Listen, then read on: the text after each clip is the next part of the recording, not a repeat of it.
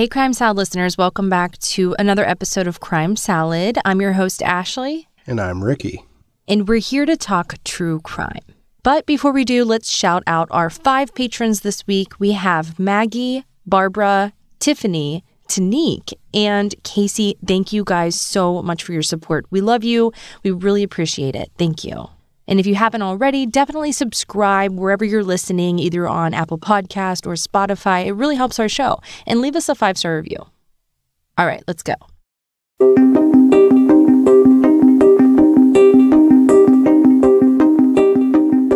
So this week we are going over the details of a missing case. A young woman by the name of Corinna Slusser is still missing since September of 2017.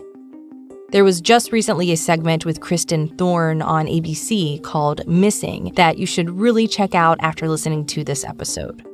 Coincidentally, we are releasing the episode around the same time, but we hope with increased awareness of this case, it could do some good. Corinna's mother still needs all the help that she can get. She is on the continuous search for her daughter, and everything at the moment has been at a standstill. Corinna could be anywhere in the world. And the one thing that her mother is holding on to is hope. And the big question still remains, where is Corinna Slusser?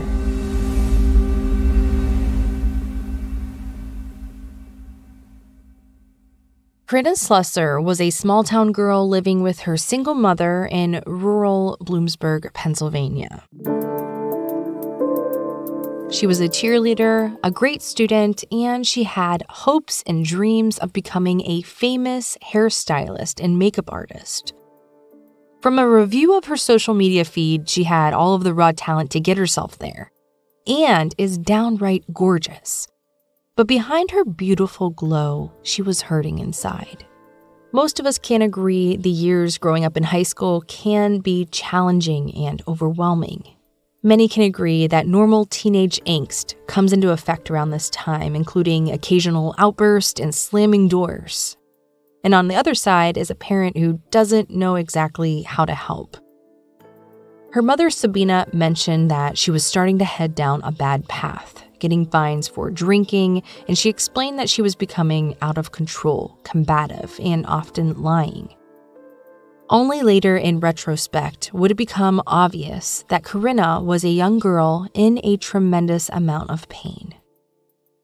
In April of 2017, in an attempt to end her pain, Corinna tried to kill herself.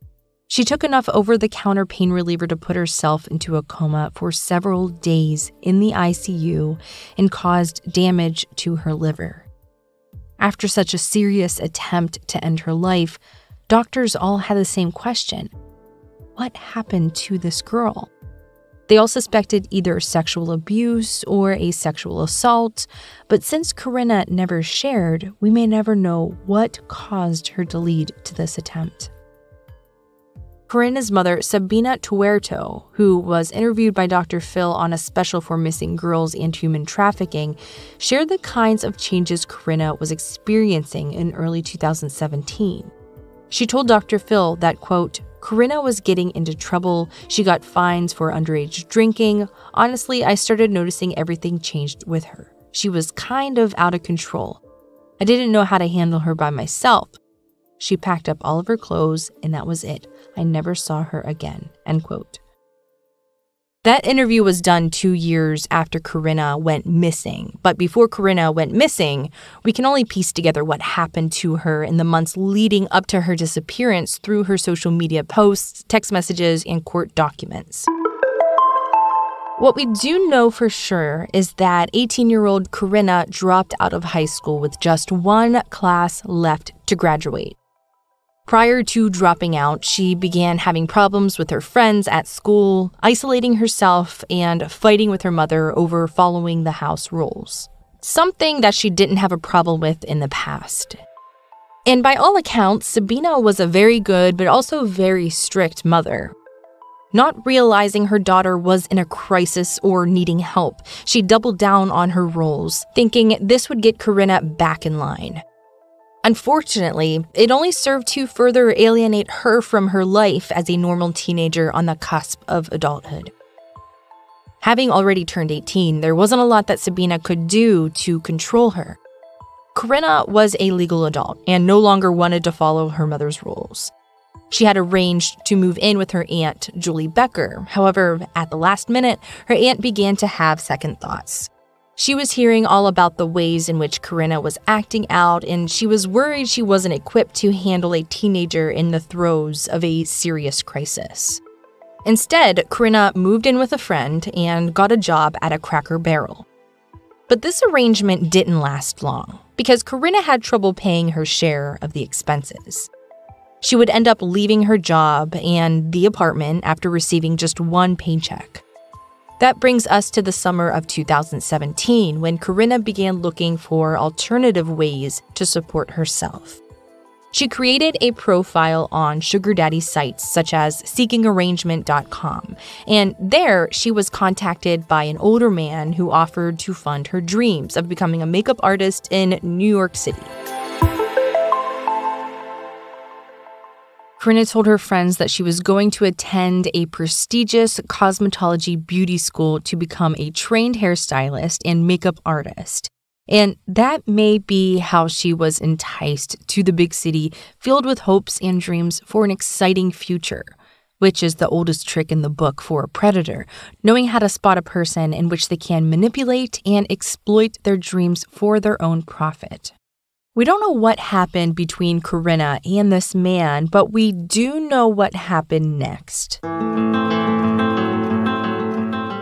Within weeks of moving into the city, Corinna believed she was in a relationship with a man named Giovanni Peguero, but he wasn't just her boyfriend. Unbeknownst to Corinna, he was an experienced human trafficker. It's likely Giovanni love-bombed Corinna with promises of a grand future and shared dreams. Predators like Giovanni will coerce their victims with emotional blackmail, saying if you love them, you will do this one thing for them. Under his influence and with the help of drugs, alcohol, and coercive control, Giovanni began exploiting Corinna in the commercial sex trade. However, during this time, Corinna still communicated with her family, exchanging texts with her mother daily and some of her friends. It was when Corinna posted on social media photos of a studio apartment in the Bronx that Sabina first became aware that her daughter wasn't living with a friend, but was instead in New York City. She wondered how Corinna was affording an expensive apartment on her own. Her mother's intuition kicked in, and she suspected that her 5'7" blonde-haired, blue-eyed daughter was perhaps dancing or even stripping to afford her lifestyle. She never could have imagined that her beautiful young daughter had been lured into the commercial sex trade. By all accounts, Corinna had fallen into the hands of human evil. We know from law enforcement documents that during this time frame, photos of Corinna began popping up on websites known for prostitution. Right before Corinna met Giovanni, he had just gotten out of prison for dealing drugs, burglary, and promoting prostitution. A few weeks into their relationship, Corinna and Giovanni got into a physical altercation where he shoved her up against a wall, attempted to strangle her, and stole $300 from her. Corinna called the police and filed a restraining order against him. Corinna failed to show up to court for the restraining order hearing, which caused the matter to be dismissed. The court mailed a copy of the dismissal to the address on Corinna's license, which was her mother's home address. That is when Sabina and Corinna's aunt first began to understand that Corinna may have been caught up in prostitution and human trafficking. And that is when Corinna's aunt texted her asking her to come home. Corinna would never run away and have absolutely no contact with her friends and family. I firmly believe that a person or persons have taken control of my niece. Corinna definitely got into something way over her head. Corinna wanted to move in with me permanently in December of 2016. At first, I had agreed to let her move in.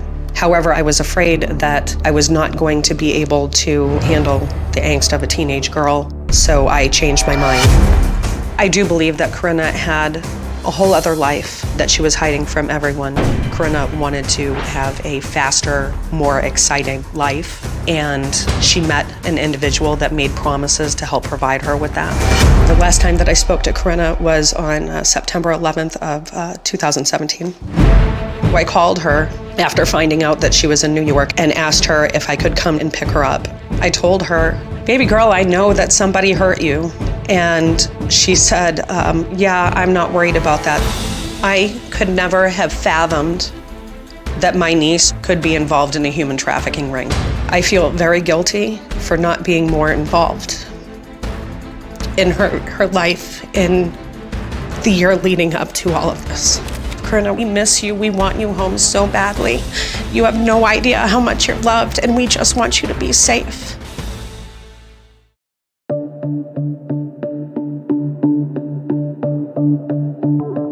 That was Corinna's aunt, Julie Becker, on the Dr. Phil show, where she made a personal appeal to Corinna to come home. And during this interview, she shared a text exchange with Corinna where Corinna downplayed the restraining order and being attacked by Giovanni. Unfortunately, Corinna's aunt had recently undergone knee surgery and couldn't drive to the city to bring Corinna home. However, she did ask Corinna to come back and live with her. Corinna promised her aunt that her days of being hurt were behind her and everything was okay now. But that wasn't true. What was true was that Corinna was no longer in a relationship with Giovanni. It's suspected that Corinna may have begun trying to engage in sex work without a pimp. This may have been when she crossed paths with Ishi Wani. At the time, Ishi was exploiting an underage girl in his custody, known in the court documents as victim number 1. Wani began placing online advertisements with photos of Corinna and the underage victim from September 10, 2017 through September 20, 2017. And during this time frame, Wani and Corinna exchanged over 800 text messages. It's possible that Wani realized Corinna was on her own, offered to help and protect her and earn her money in safety. But knowing Wani's history, it's also likely he never intended to keep his promises and didn't give her the money he owed to her. Wani placed one ad that said, "I am a sensual and open-minded young, sexy Italian woman. I am the epitome of young, beautiful, and fun and can adapt to any situation or your heart's desire. I am a petite, thick, and curvy blonde that weighs 150 pounds. I have sparkling blue eyes, golden blonde hair, and fair olive skin tone. No law enforcement or pimps welcome. I service all." He placed another ad offering both victim 1 and Corinna together in a 2-for-1 girl special. We know from law enforcement documents that there was a falling out with victim 1 and Corinna. Victim 1 believed that Wani was her boyfriend and called him daddy, which is a common phrase used for a pimp in the sex trade. Victim 1 was upset and began to refuse work until Wani got rid of Corinna. Human trafficking experts believe he may have handed her off to another pimp, or perhaps Corinna went back to Giovanni. At some point, Corinna knew she was in trouble. On the 19th of September, she spoke to her mother, who was heading to Florida for her father's funeral. She offered to buy Corinna a ticket, but Corinna told her that she had lost her wallet and her ID. More than likely, her ID was being held by her pimp. That's another tactic human traffickers use to control their victims, limiting their ability to travel and leave. Corinna was defeated, and she told her mom that she was ready to come home. Her mother, still believing Corinna was only escorting and going on dinner dates, offered some tough love words to her daughter, not knowing that they would be her last words.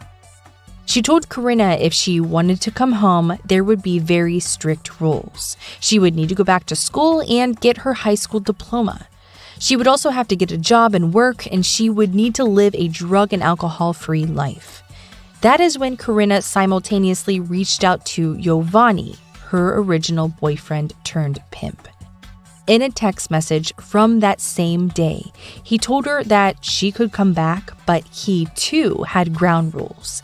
He stated, "I just need you to promise me that when you make that bread, that you are going to give me every dollar and you are going to let me give you what you need to buy your clothes and you're going to let me deal with the rest." This was a text message sent to Corinna just 10 days after Giovanni attacked her. He was trying to coerce her back to work for him through Facebook Messenger. It's common for pimps to pretend to be the boyfriend of their victim and paint a picture of domestic bliss and an idealized future, if she can just work in the short term to earn the money that they both need to pursue their dreams. Giovanni made promises of a bright future that included helping Corinna reach her dreams and goals. But in order to do that, she had to agree to the continuation of sex work. Giovanni somehow convinced Corinna that selling her body was a short-term solution to reaching those dreams. In that same conversation, Giovanni went on to say, "Once we come to that agreement, watch how I'ma treat you. I know everything about you that the next guy probably didn't even bother asking, like your favorite color, food, or even your birthday. It fucks with you. We just went through a very bad experience. Honestly, sweetheart, if you would have just stuck to the plan that I had for us, we would have never had that." In just a few sentences, he baits the hook again for their planned future, while also blaming her for not believing in him and deviating from their plan. His plans were always, from the beginning, to use and exploit her for his own personal gain. But she wanted to believe him. She wanted to believe that there was a future outside of sex with strangers for money. We don't know if Corinna went back with Giovanni that night or not. All we know for certain is that he was working hard to get his property back.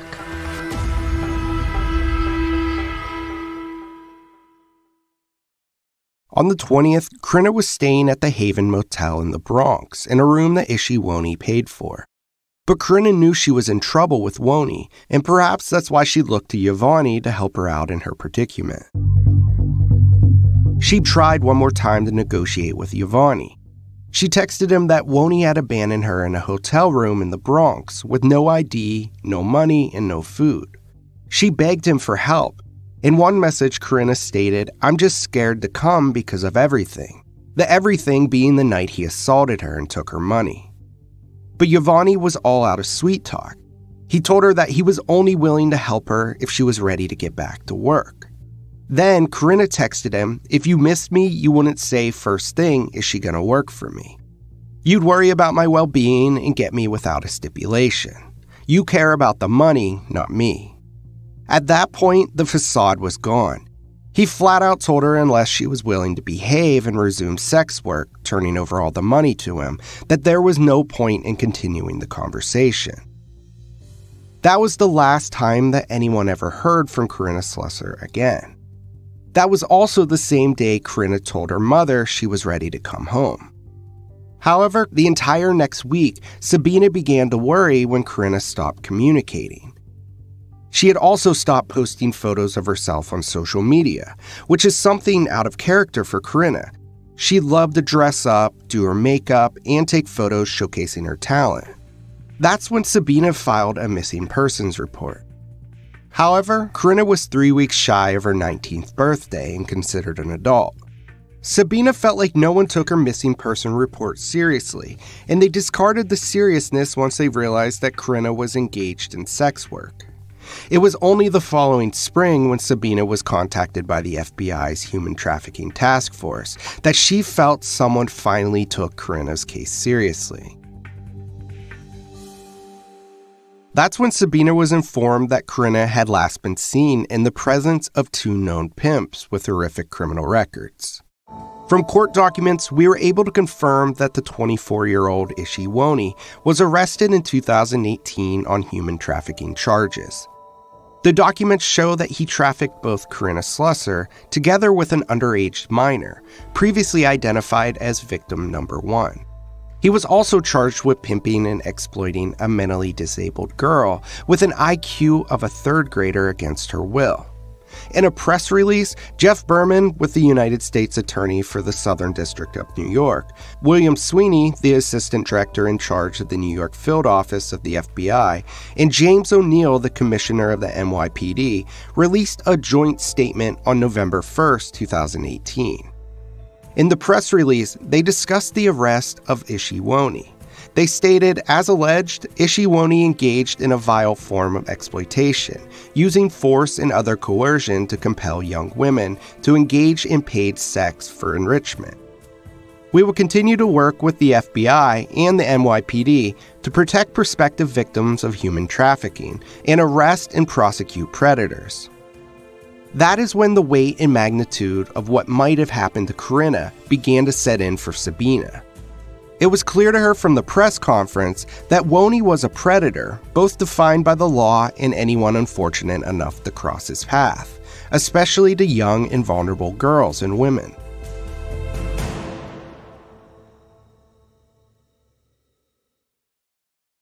Ishiwoni is a despicable human being preying on the most vulnerable among us. And sadly, there are so many individuals like this flooding the streets, or more like flooding online sites, waiting to take advantage of people. Wani faced up to a life in prison for his crimes and would have earned that sentence. However, the judge decided to show him mercy based on the fact that he had been diagnosed with bipolar disorder and schizophrenia. So he was sentenced to just 15 years in prison. She told him, quote, "This is a very serious offense, and hopefully you can get the kind of medical care you need," end quote. Sabina spoke directly to Judge Schofield. She said, quote, "Where is Corinna? Is she dead or alive? Who was the last person he handed her off to? I no longer see the world the way it is. I spend most of my nights scouring the internet for a trace of Corinna. She wasn't a girl no one cared about. She wasn't trash to be thrown away," end quote. And that is when Judge Lorna Schofield apologized to Sabina and told her that she was sorry. She couldn't make Wani answer her. And that is when Sabina shouted, "Where is Corinna? Is she dead or alive? Who is the last person you handed her off to? Please, Ishi, disclose where my child is. Is she dead or alive?" And that is when Wani, of his own accord, stood up and faced Sabina. He told her, quote, "Honestly, I don't know. I never passed her off to anybody. Is she dead or alive? I'm honestly not sure, but I pray she is alive," end quote. To this day, Sabina is convinced that someone is holding Corinna against her will. In a media interview with the New York Post, she stated, "I know that if she was capable, she would have called me.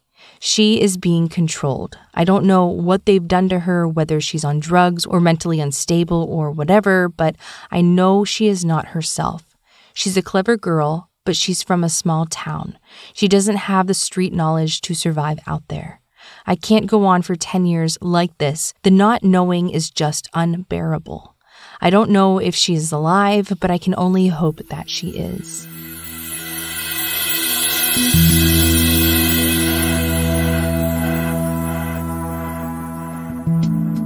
Now, we are coming up to the 5-year anniversary of Corinna's disappearance, and for years, human trafficking experts believed that Corinna was alive and being passed around from pimp to pimp without any means of reaching out. They said it's also possible that Corinna is too ashamed to reach out, some stating that she is too damaged and too dirty to deserve going back to her family, or perhaps she can't imagine everyone knowing that she was forced to perform sex work. Now, these are all common feelings of shame and resignation felt by victims of human trafficking. The young and the vulnerable become brainwashed and manipulated right from the start. They are abused, forced, and mistreated. Sabina had appeared on the Dr. Phil show, begging Corinna to come home and assuring her that she is wanted and loved. Sabina has given numerous press interviews and appeared on an episode of the Vanished podcast with a leading expert in human sex trafficking. That expert, Lucy Cohen, stated that prostitution is a lethal profession. In June of 2021, Giovanni was arrested and charged with cocaine, possession, and promoting prostitution. For some reason, his criminal court records have been sealed, but we do know that he was sentenced to 2 years in jail. A journalist from the New York Post visited Yvonne at Rikers Island and asked him for his help in finding Corinna. Yvonne insisted that he wasn't the last person with her and to look on the internet to find out who that person might have been, insinuating that maybe a buyer who booked her services may have harmed her. Sabina set up a missing Facebook page for Corinna, and predictably, through the years, some of the most horrific people have tried to extort money from her, offering to sell her daughter back to her, insisting that they knew where she was and when she would be sold again. Some people even managed to get money out of Sabina. Others sent her cruel messages telling her that she wasn't a good mother and to write off Corinna, that she made terrible choices and was amoral and deserving of what happened to her. Sabina is a good mother and she longs for closure, but Sabina vacillates between hope and despair. The unknowing is a cruel fate she doesn't think she can live with. She wants answers even if they don't lead to the desired outcome. She will never give up looking for her daughter. She is still hoping someone has the answers she seeks and can provide the closure she needs. Sabina also recently relocated to North Carolina. She stated that, quote, "I feel hopeless. I waited as long as I could for Corinna, and she wasn't returning, and it's depressing. Sometimes I don't even want to, I don't want to be here." End quote. One of the places where Corinna was trafficked was a site called Backpage.com. California prosecutor Maggie Krell wrote a book entitled Taking Down Backpage, Fighting the World's Largest Sex Trafficker. She worked for over a decade to take down what she called the world's largest sex trafficking operation. Her book was published on January 11, 2021, and in it she highlights some of the most terrible abuses that were facilitated by the website. In the book, she shares that, quote, "For almost a decade, Backpage.com was the world's largest sex trafficking operation. 7 days a week, 24 hours a day, in 800 cities throughout the world, Backpage ran thousands of listings advertising the sale of vulnerable young people for sex. Reaping a cut off every transaction, the owners of the website raked in millions of dollars, but many of the people in the advertisements were children as young as 12 and forced into commercial sex trade through fear, violence, and coercions." End quote. The FBI describes human sex trafficking as a crime that lives in plain sight. Some of the warning signs of human sex trafficking include victims who work in the same place that they live, such as motels that charge a weekly or sometimes even hourly rate. The victim may always let someone else speak for them, even when they're asked a direct question. Usually, they're not in possession of their own ID or immigration documents. They also may avoid eye contact or social interaction when in presence of law enforcement or authority figures. They are often malnourished and show signs of physical injuries or abuse. They can be seen checking into motels with older males and often referring to them as their boyfriend or daddy, which is street slang for pimp. Often victims of sex trafficking may have tattoos or branding on the neck or lower back. Corinna had a large tattoo of a flower on her sternum. She also had bruised arms in some of her social media photos and had lost a significant amount of weight in just a few months that she was trafficked. If someone had been looking closely at Corinna, all of the signs were there to find. We know from Corinna herself that she wasn't in possession of her wallet or ID and had told Yvonne she didn't have any money on the last day that anyone knowingly had contact with her. Experts in human trafficking believe it's possible that Corinna is still alive and doesn't have access to a phone or the internet. In one interview, Sabina recently described a dream that she had about Corinna. In it, Corinna was crying and she said she wanted to come home. She laid her head on Sabina's stomach, and that is when Sabina became startled awake. For a moment, she thought that meant Corinna was no longer alive, but now she is not so sure. She just knows that she can't give up until she brings Corinna home one way or another. In the last few months, something odd happened to Corinna's Instagram page. Someone with access to her page changed her profile picture to one that she posted almost 5 years ago. Her profile also liked one of the missing pages on Facebook dedicated to her disappearance. It's likely her page was hacked, but there is only one way to know for sure, and that would be to find Corinna Slusser. Sabina did comment on the changed profile photo and stated she thought someone had hacked into Corinna's account to be cruel. Sex trafficking is very real and is actively a big operation in this scary world. Evil is all around us, and sex traffickers selfishly look to control and manipulate victims with the false promise of an amazing future and a lavish lifestyle in return for sex work. Please be sure to check out Crime Salad's Instagram page, where we will post photos of Corinna with her distinctive tattoo that she has on her sternum. Corinna's case is still listed as a missing person case, so if anyone has any information on the current whereabouts of Corinna Slusser, they can contact the New York Police Department at 212-384-1000. Our thoughts and prayers are with Corinna and her family. We hope that she can be found soon. This concludes this week's episode of Crime Salad. As always, we would love to hear your thoughts or comments on the cases we cover.